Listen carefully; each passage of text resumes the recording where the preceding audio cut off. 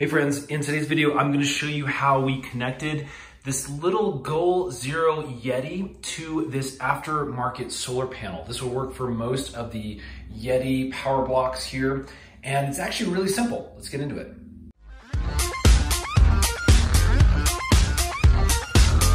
So as I mentioned, we do have the Goal Zero Yeti 200X. This is the lithium model. And basically it has the out ports here and then obviously the input back here. This is a standard, I believe, 8mm input. And basically this works great with the wall charger, but what we wanted was the ability to power this via solar.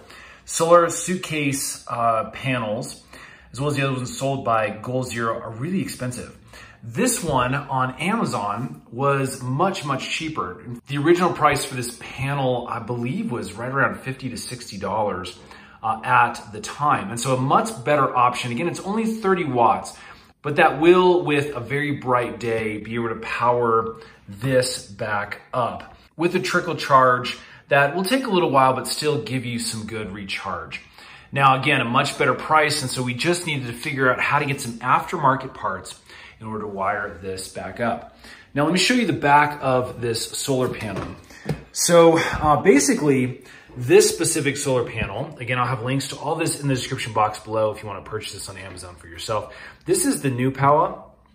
You can see what the ratings are here. And basically the output, I'll go ahead and move this down just so you can see the connections here.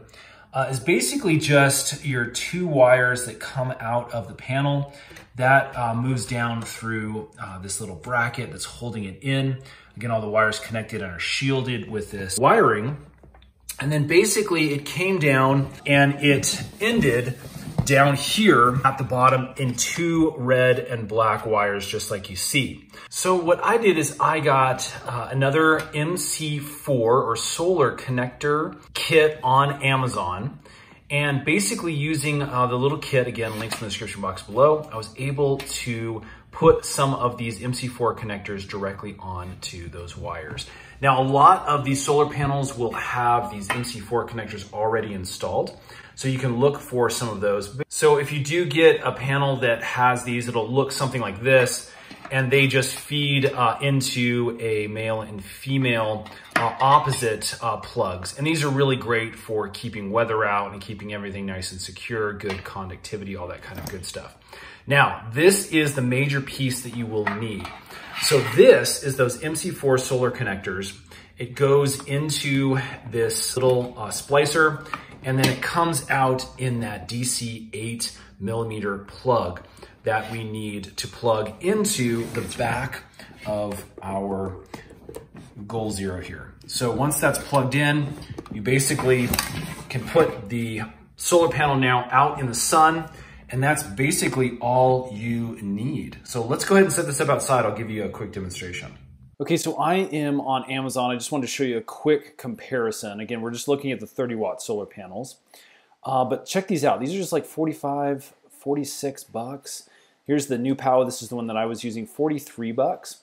Let me click on this again just to show you what it looks like without those MC4 connectors. You see how it has the wire tips right there instead of those connectors? It just means you have to go through one extra step in buying a kit.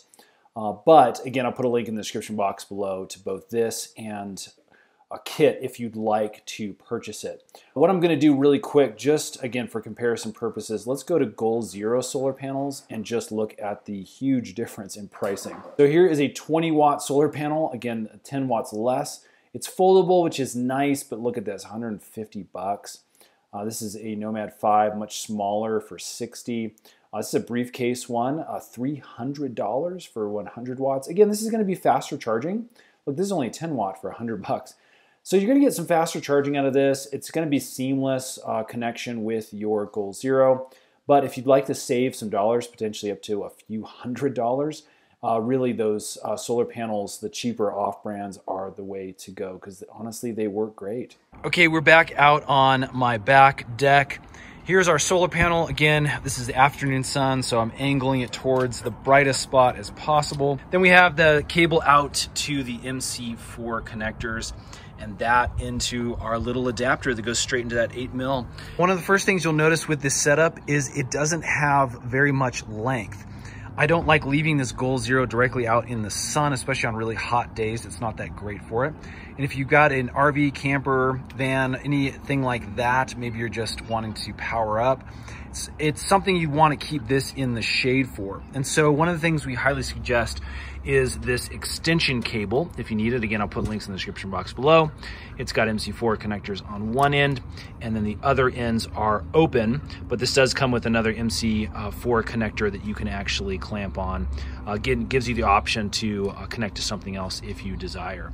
And if you look on the front here, sorry for the weird looking delay here. It's kind of funny, but you'll notice that this is charging with this little blue light that comes on down here to the right. Just to give you kind of an example of what this is capable of, I left this out here for an hour and a half the other day, roughly an hour to an hour and a half, and I got about a 10% charge.